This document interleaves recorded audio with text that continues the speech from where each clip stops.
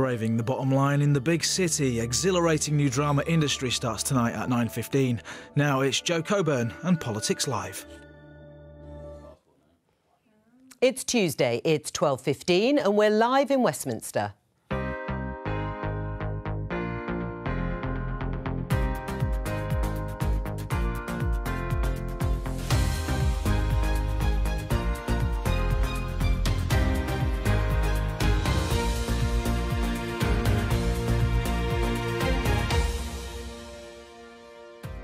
Joining me, Conservative MP Miriam Cates, Labour MP Chris Bryant, former government special advisor and author Peter Cardwell, and Miatta Fahnbulleh from the left of centre think tank, the New Economics Foundation.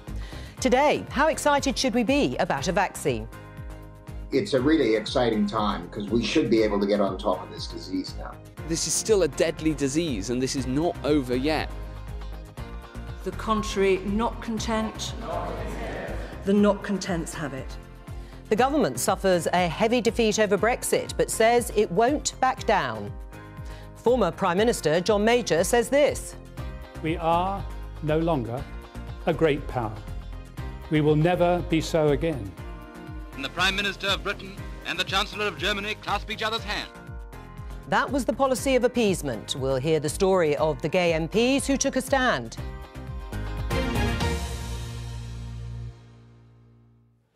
Now, over the last 24 hours, there's been huge amounts of excitement and optimism around the COVID-19 vaccine. Here's the Prime Minister and the Deputy Chief Medical Officer trying to balance reaction last night.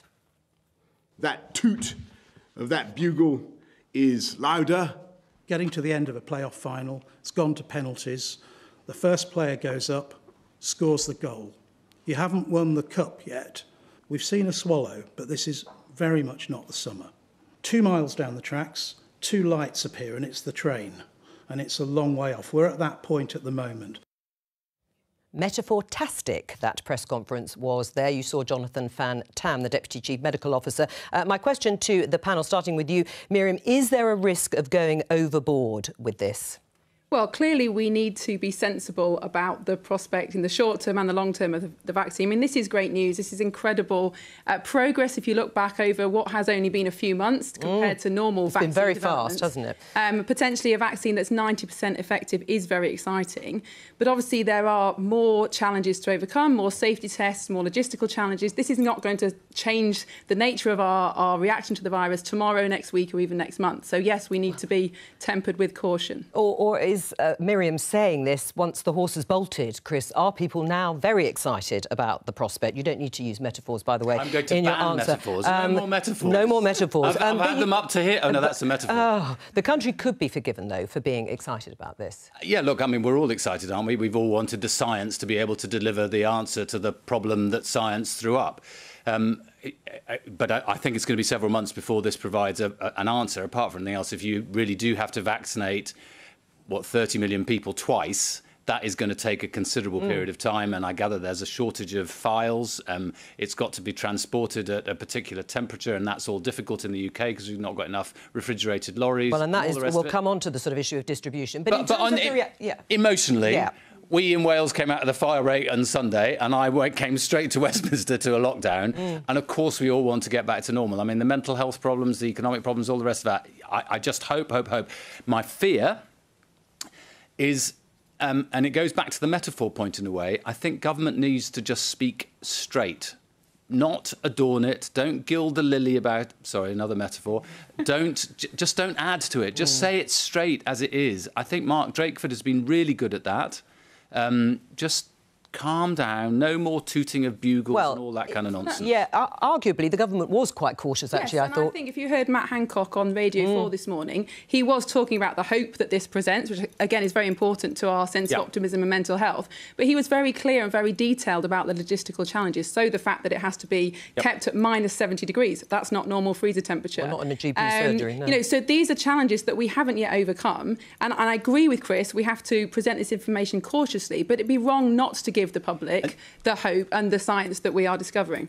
Peter's line, there's a problem with that, so we'll wait to go to him. Just very briefly, if I go might, just to say that I think that one of the bits that worries me is that there is an anti-vax movement in the world. There are lots of COVID deniers who believe this has all been some great conspiracy. And that's the bigger reason why it's even more important to just deliver the message straight. Well, we're going to come on to that a little later in the programme. Miatta, what's your view? Look, this is definitely a boost, and I mean massive credit to the scientists that have been absolutely phenomenal at working at pace to get a vaccine that's potentially ready. But I think the government is right to sound a note of caution. There are still questions about the safety of the vaccine, and then there are critical questions about once you have immunity from the vaccine, how long it will last, which will be the key critical factor in terms of whether we can get on top of this virus for the long term. But it gives us hope. And we definitely need hope. And then critically, the government has had a strategy of suppression, and the strategy hasn't always seemed clear. The insight hasn't always seemed clear. And this does give that strategy an insight, which, again, gives us hope. Well, Peter, you've worked for a number of ministers as special advisor. On the sort of communication side, Chris has been saying they need to sort of tone it down. Miriam thinks they have been quite cautious. Do you think they are fearful about managing expectations? I think what everyone wants in this crisis is certainty. There's been so little certainty, and there's no certainty that this vaccine will actually come to fruition and will be the panacea that we want.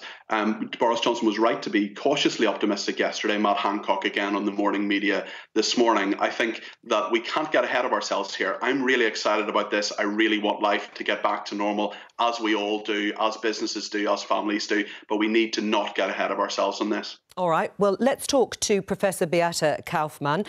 She's director of the Vaccine Centre. Miatta, we heard from Sir John Bell from the Vaccine Task Force, who said life will be able to return to normal in the spring, and he was confident about that. Do you agree with his optimism? Well, as I said on the BBC yesterday, I don't quite share that optimism. I am very excited about the news, and I think it's good news for this vaccine and this particular vaccine technology. But there are lots and lots of unknowns yet, and we need to be cautiously optimistic.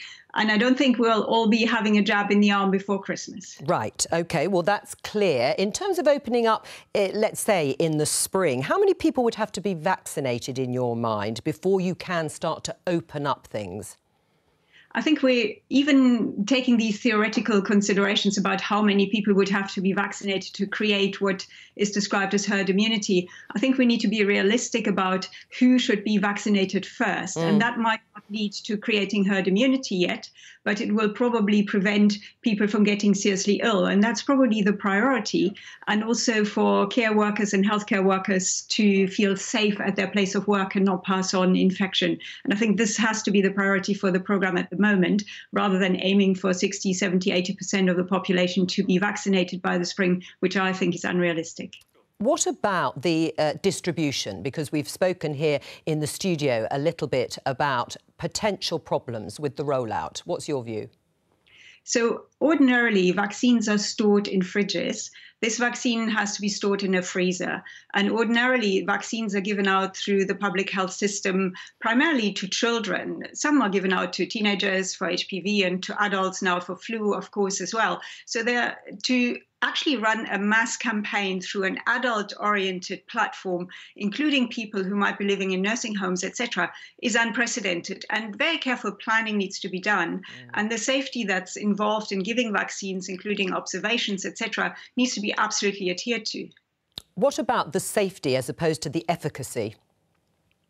So there you're talking about the safety of the people who've participated in the trials, which is the first sign that the vaccines actually have a safety record that lets them proceed to approval and ultimately licensure. So the safety database is at the moment still very, very slim. It seems to be looking good, although none of us has seen the original data. But the regulators will have a very critical look at that when we have at least 2 months of follow-up of the participants, at at least half of the participants in the Pfizer trial submitted in the dossier that will go to the FDA in the US. Miatta, thank you very much for joining us today. I want to show everyone this graph, and if you can't see it, I will describe it to you. This is redundancies at record levels. Figures out today. Maybe not a surprise, but very, very worrying. Number of workers made redundant in the 3 months to September 2020. The actual rate of unemployment rose to 4.8% in the 3 months to September, but that, of course, could go up as furlough is unwound. This is the big balance that has to be struck, is if the vaccine does start to come online in the new year, should it be the overriding priority, Miriam, of the government to start opening up the economy and hospitality? Well, I think protecting the economy and protecting our health are two sides of the same coin, and we've seen that all the way through this crisis. We need people to be safe from the virus. We've encouraged people to stay at home, but we've done everything we can to support the economy opening up. Now, as the vaccine starts to become rolled out, if we see that it's not only protects individuals from catching and becoming very ill from the virus, but it also stops the spread, then obviously we're then at the point where we can open the economy up more, we can reduce restrictions.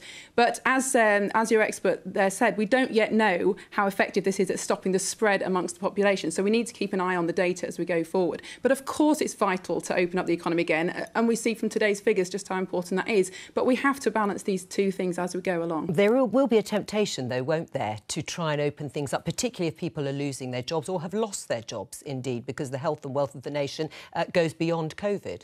I've got thousands of families in my constituency where people have either lost their jobs or an even larger number of people who have been working self-employed or as tradespeople who've lost their livelihoods and haven't actually had any financial help at all, and are suddenly discovering that universal credit, or for that matter statutory sick pay, is really mean in this country. I know everybody thinks that Rishi Sunak is the greatest thing since sliced bread. Well, not necessarily everyone, but anyway, no, yes. Well, I was going to say I don't, because I think right from the beginning we had to keep on saying to him that you had to make it possible for people in difficult financial circumstances to do the right thing. If you're a window cleaner and you're paid on the number of windows you've cleaned, you can't afford to self-isolate for 2 weeks or be ill for 2 weeks. So you're making difficult decisions for the whole of society on the basis of your own financial situation. I think it would have been much better if the furlough arrangements had been said to go for at least a year from the very beginning, and to be more flexible, because you've had, over the last 6 weeks, we've had 5 different versions of the winter economic plan, and that for individual businesses that means they've got to master the new plan every week, and they're wasting time and energy on that. Right. Has that made it, though, Peter, in your mind, even more of a priority to open up the economy as soon as possible? It's an absolute priority for Rishi Sunak and for the whole government to open up the economy as much as possible. Listen, every redundancy, every job loss is a terrible thing. I've lost my job a few times myself. I know what it's like. I know the range of emotions that people go through. But I also think that Rishi Sunak has been there for people. The government has been there for people when they need it. When they need the government there. We've gone into more than 100% of gross national income to extend the furlough scheme to the end of March, and for £2 billion, for example, to be put into the Kickstart programme for young people who are really feeling the effects of the coronavirus at the moment. I think there are a lot of difficult decisions that need to be made in so many parts of the economy, but the sooner we can open up, the sooner we can get the economy on its feet again, the better this country will be. Miatta? Well, look, I don't think that there is a trade-off between the health of the nation, the well-being of the nation, and the economy. I think the lesson that we've learnt over the pandemic is that the way that we balance the fact that we will need to put in public health restrictions until we have a vaccine, and a vaccine that's widely available and works, and the economy, is by the government stepping in to support. The furlough scheme has been a lifeline, and the spike in redundancies that we've seen, record levels, was a consequence of the fact that the government, completely wrongly in my opinion, said it was going to wind it down when we're still in the heart of a pandemic. So it is right that they've extended the scheme. If government continues to intervene in the way that the World Bank, the IMF, the OECD, everyone is saying to governments across the world to do, we can balance these two things. But there are many people that have fallen through the cracks of the furlough scheme. There are many people who sadly have lost their jobs and they are facing real hardship. And this is a blind spot for the government. They haven't acted enough. They've got to do that going into this winter. And that means bolstering social security. In our view, we should be thinking about minimum income protection, £225 a week for everyone that needs it, so that people can afford the basics to survive on as we go through this pandemic. Miriam?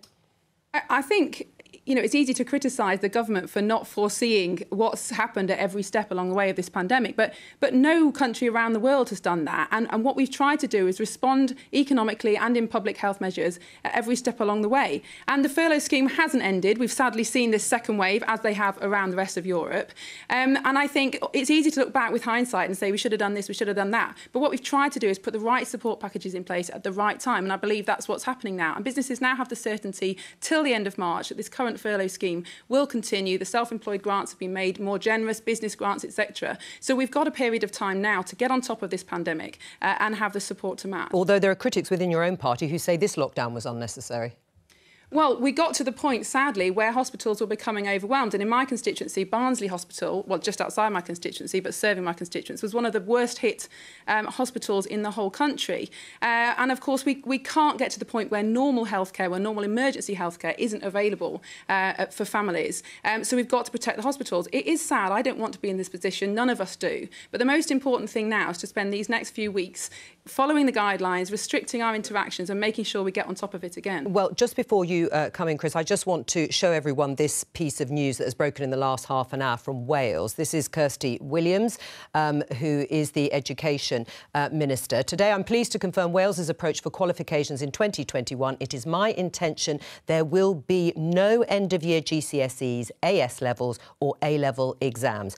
They're cancelled. Was that the right decision? Absolutely. I mean, different schools have gone through different protocols for how they, in Wales this is, have gone through different protocols for how they deal with an individual child being sick or a teacher. There are families where every child has got a laptop and really good ability to log on, and then there are lots of kids who simply haven't been able to be in. So do you think that's what should happen in England as well, because those problems are being... Yes, I do. I think Labour's policy isn't right at the moment because they're not advocating that. No, well, but I think that's what it will end up being. And if I might just go back to the point before, we have been predicting all of these things. We said from the very beginning that the furlough shouldn't run out when it did and it shouldn't be wound down in the way that it should be. We said that there needed to be a lockdown in England as there was in Wales. It would have been much more effective if it could have been, and it would have had less economic impact if it had happened during the half-term holiday. So I'm not taking this that we're just looking at things in hindsight. We have been predicting at every stage of the way,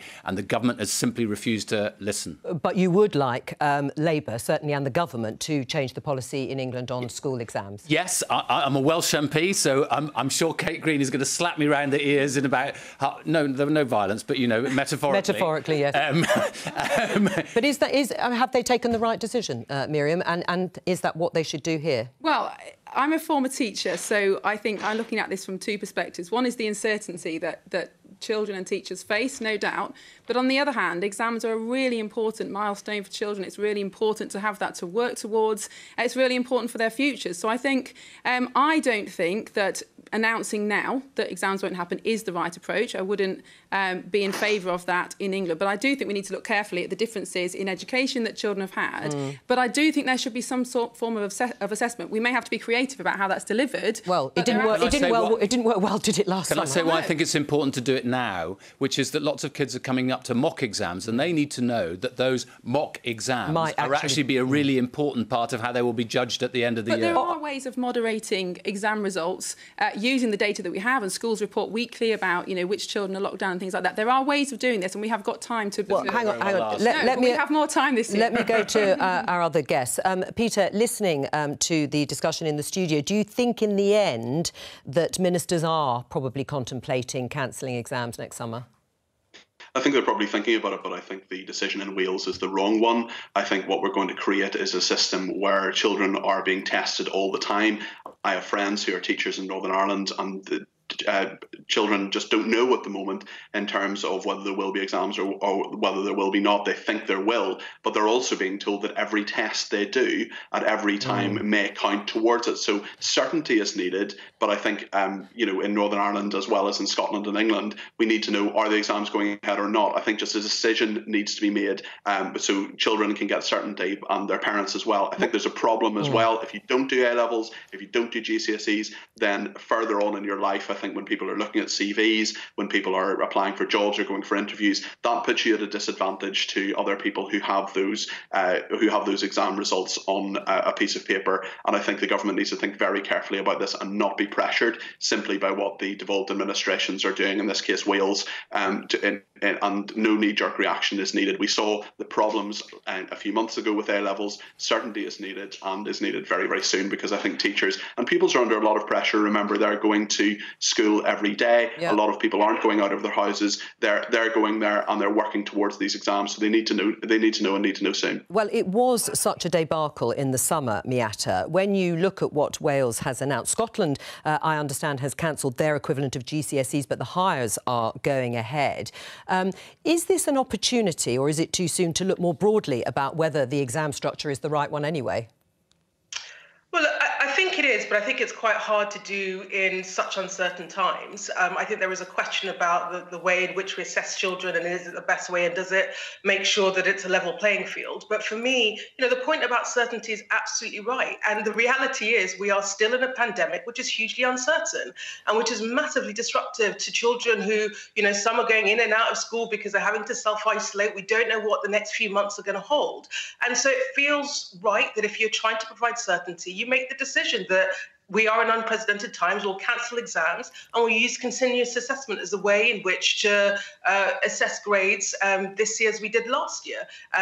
It seems completely... pressure, and I think we need to acknowledge that continuous assessment can be another thing that's stressing out our young people who really are at the forefront of all of this. But you have to have a level playing field for all kids. Well, let Miatta respond. I agree about the point on continuous assessment, but we are in very, very strange times. And actually, it seems better to me that you build in continuous assessment. Kids know where they are, rather than try to have this thing where you pretend you're going to have exams. We have, God knows what's going to happen in the next 6 months as we try and manage and navigate through this pandemic. Kids are disadvantaged by that. And then you have the shambles of trying to predict exams in the way that we did last summer. Right. So it feels much better. If I could just make a brief point, Chris made a point there saying there should be a level playing field. I completely agree there should be a level playing field right across the UK or England, Wales and Northern Ireland where there are A-levels. Wales Labour's administration in Wales making a unilateral decision, presumably without consulting the other two countries who are involved with this, is not helping and will put a lot of pressure onto them to make a quick decision, which is perhaps not fully thought out. Chris, you'll have to respond. I think some people don't understand devolution.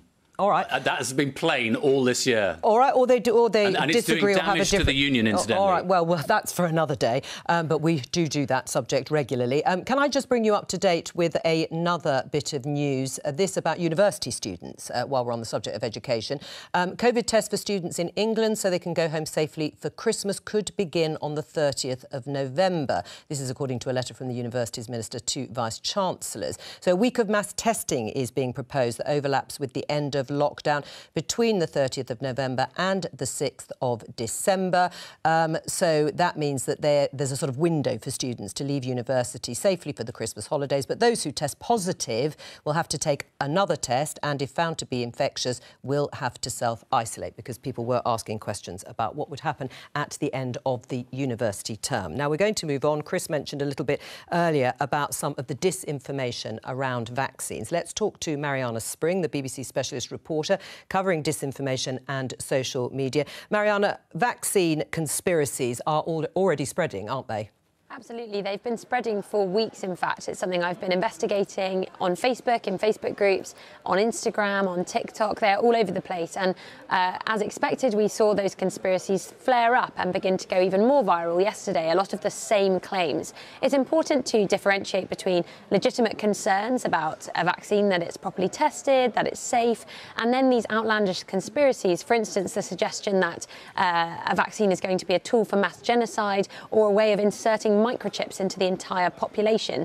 And those kinds of conspiracies I have been seeing in parent group chat, in local Facebook groups and on Instagram feeds of younger people as well. It's not just hardcore conspiracy theorists, but a lot of people who have been repeatedly exposed to this stuff. And when news like this breaks, as we saw yesterday about the vaccine, it all flares up again. Right. Now, what about government and action by the tech companies? This has obviously been a big worry, vaccine disinformation, for months. And so it's something that tech companies have looked to make moves about, looked to act on. We saw that YouTube introduced new policies to limit the spread of vaccine misinformation on its platform. And Facebook also banned ads on its platform that include vaccine disinformation. But for many, that just isn't enough. This stuff has been slowly building for months on end. And then obviously there's the question of the online harms bill. Back in the summertime, there was a really quite damning report from the DCMS committee about a failure to introduce this online harms bill before all the storm of vaccine disinformation that we're seeing. And we're yet to see any further action on this other than a few kind of comments from ministers and scientists. There doesn't appear to be any plan to tackle vaccine disinformation. Right. Mariana, stick with us just for the moment. Chris, you were sort of commenting to yourself about what the action is being taken between the government and the tech companies. They are agreed something has to be done. Is it enough?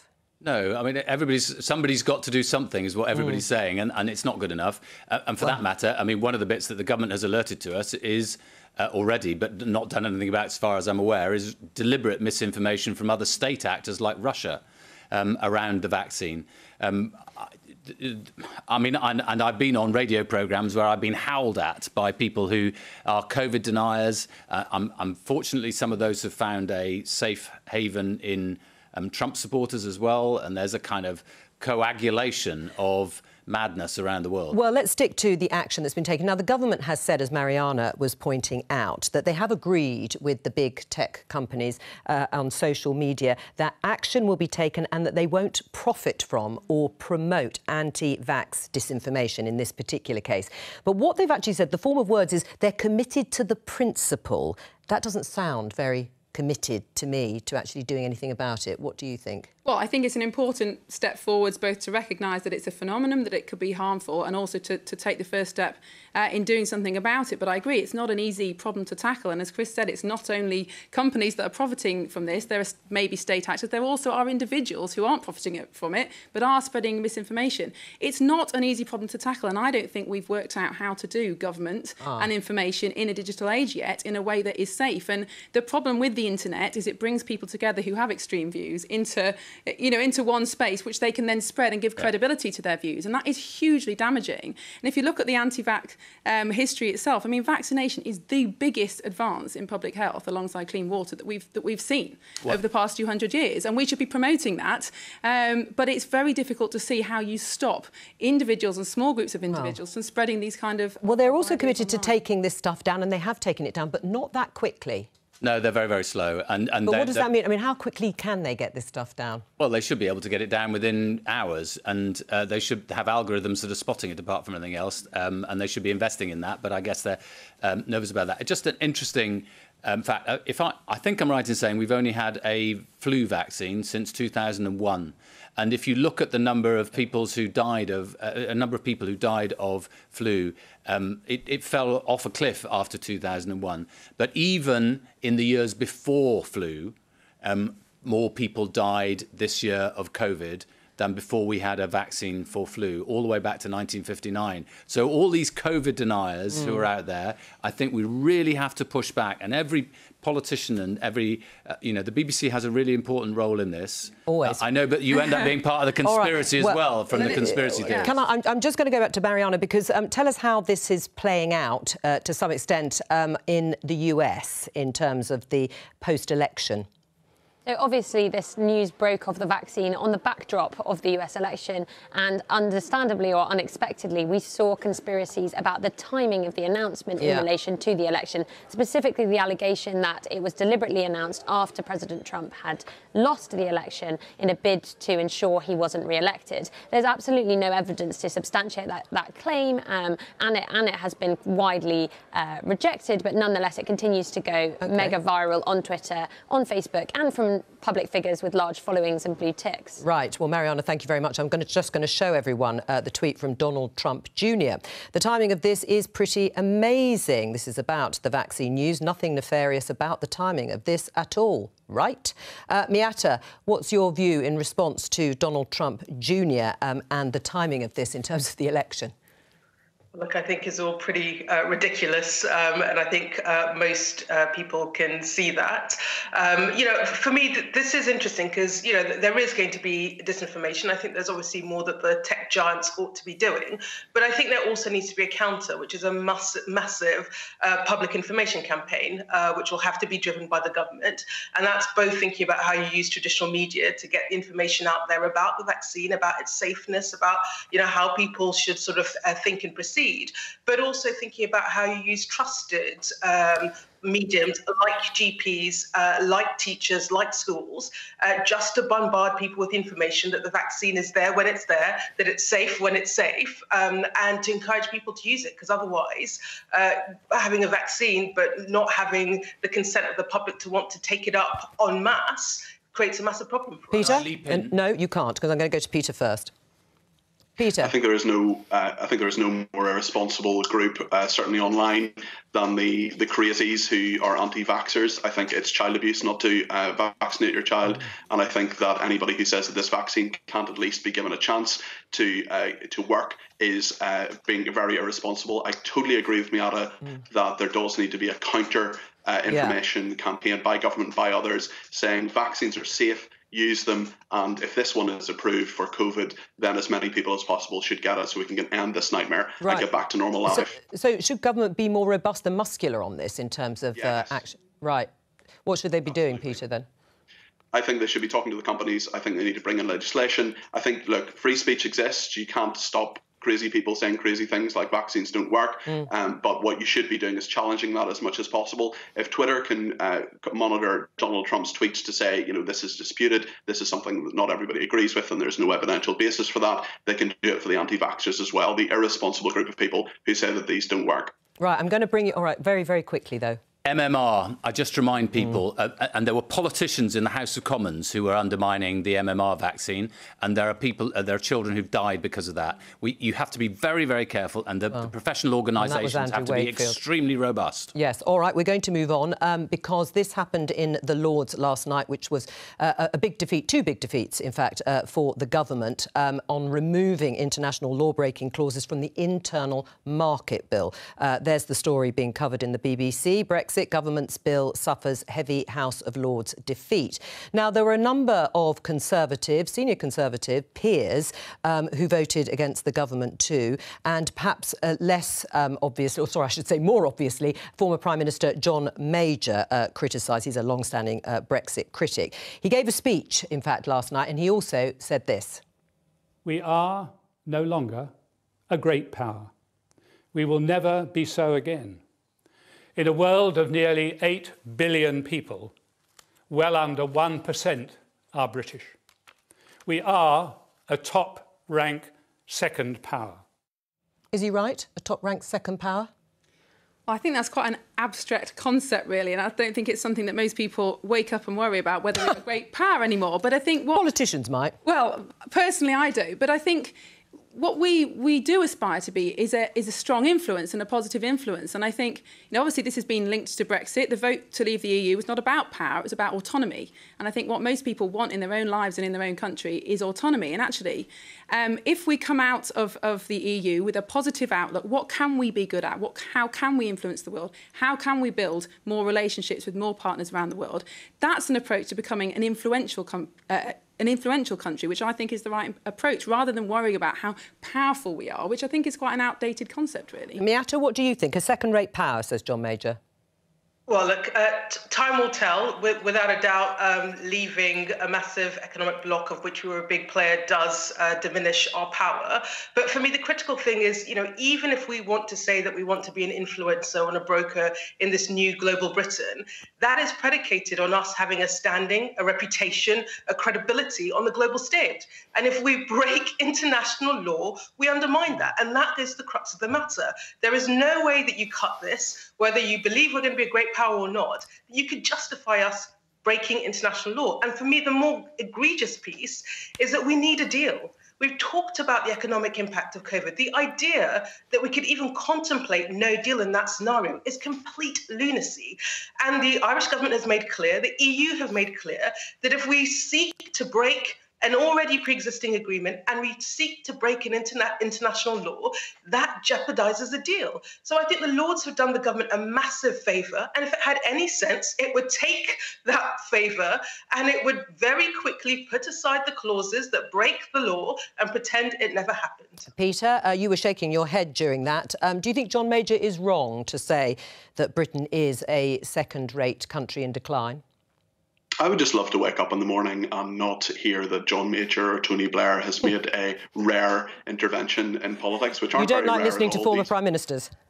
Well, they may not like listening to former special advisors, you never know. But certainly, I think global Britain is going to make us a world power again. I think we're one of the biggest economies in the world. I think that Britain has got its greatest days ahead of it. And I think that we need to be very optimistic about what 2021 and beyond will bring. I think that these problems that obviously the legislation has been voted down the Lords, but the conversations are still ongoing with Barnier. Lord Frost, David Frost, my former colleague, is doing a great job. And I'm confident we'll get a deal.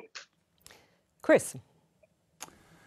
My heart says that Brexit was still the stupidest thing this country's ever done. And your head? My voters told me I was wrong, and the nation told me I was wrong. I think there are things... We're not going to be a world power like with the British Empire ever again, and we do need to wake up to that.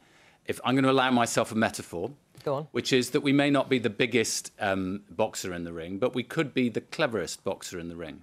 But we've got to decide that that's what we're going to do. There are things... We've got the English language. That's a phenomenal advantage for us. We actually have organisations like the BBC. We're good at telling stories. We're good at being the pen holder at the United Nations and things like that. So we're soft power sometimes. Yes, lots of soft power, and I think we significantly need to invest in it.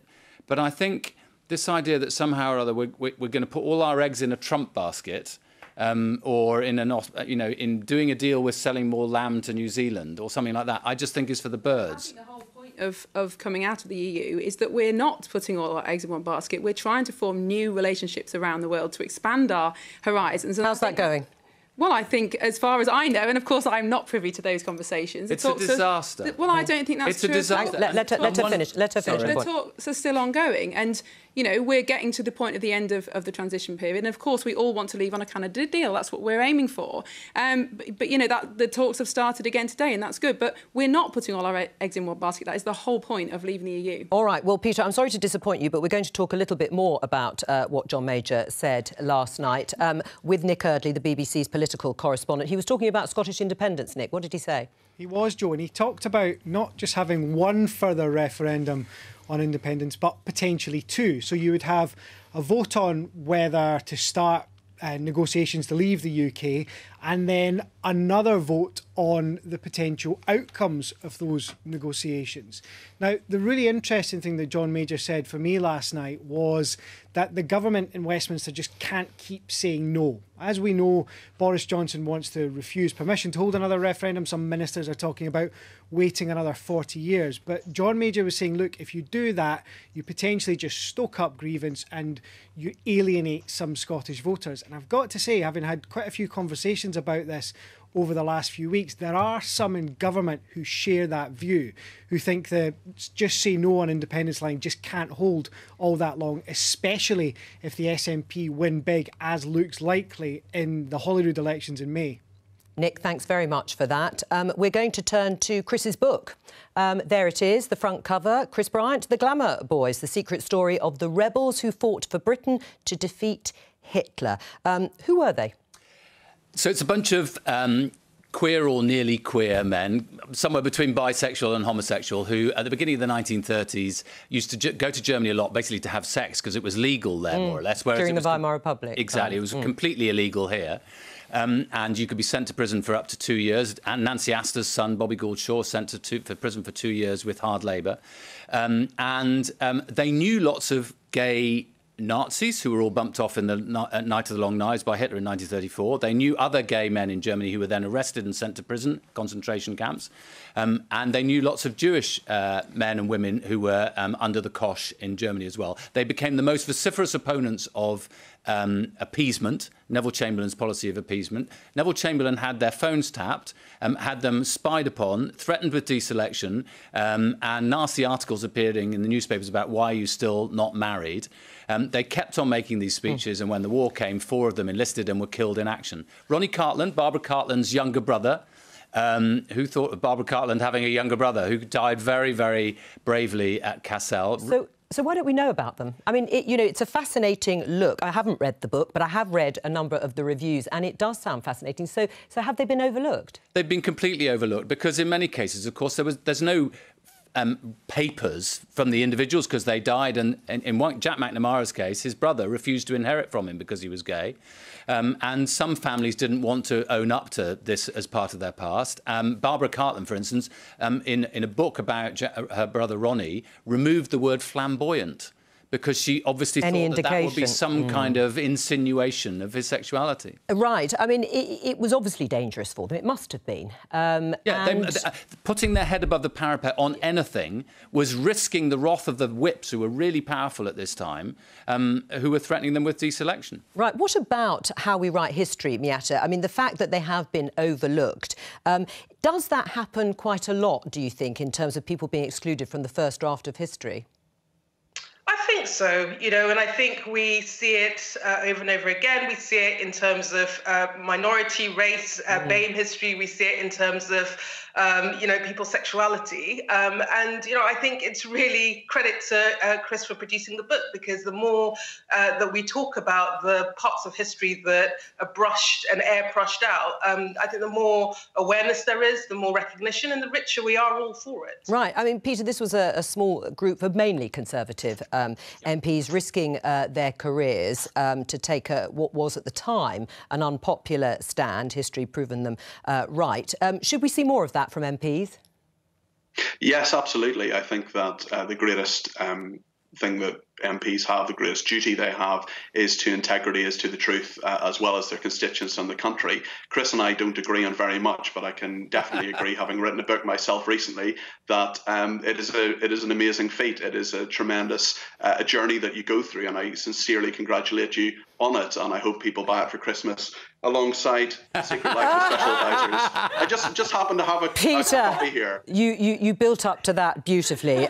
Miriam, will this inspire you to be more rebellious on things that you think aren't right? Well, I think Peter's point about integrity is absolutely right. That is absolutely what people should be able to expect from politicians.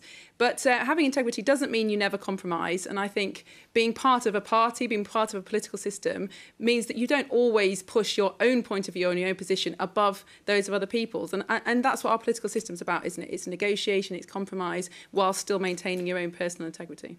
But at the same time, Neville Chamberlain was using secret tactics and that's wrong. to undermine people, and was threatening to deselect them and purge them. Oh, yeah, and that's I think absolutely... both our political parties in the last few years have had attempts to purge people of a different view from the front bench. And I think that is really dangerous. One of the precious things we have in our system is that you have a constituency, you are responsible to your constituents and to your conscience. And the other thing for me is we often think that our freedoms are won forever, but actually Weimar Germany was the most liberal place in the world, and 6 years later men were being carted off and executed and killed in concentration camps. They weren't perfect, were they? I mean, no. Who is? But it's quite interesting. Conservatives for a start.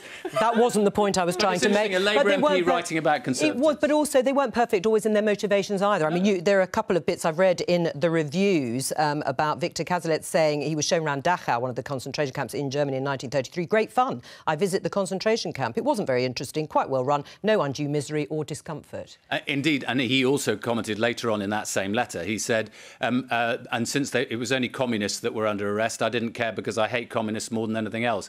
And so each of these men had their own story and their own process of getting to the point. For Victor, I think it was Gottfried von Cramm, the tennis star, who was a friend of his, being arrested in 1937 and sent to prison for 9 months. And Victor helped get his lover, his gay, Jewish lover out of Germany to Palestine, and then also going to Austria in 1939 and rich Jews coming up to him and saying, please take me back to Britain, I'll be your gardener if necessary, because I have to be able to flee this persecution. Do you think MPs are less independent-minded these days, Miriam? Well, I've only been in the House of Commons since, well, less than a year, so I don't think I'm placed to judge that. But I do think what's so fascinating about this story, and I've only just heard about it and talking to Chris before the show, is that, you know, we think now that we know what's going on around the world because we have, you know, mass media images, but these guys actually saw what was happening in Germany, and the rest of the House of Commons and the rest of the British public didn't see that. And so it's so important to bring that experience. We haven't got time for any more. I apologise. That's the end of today's programme. We'll be back tomorrow. From all of us, bye-bye.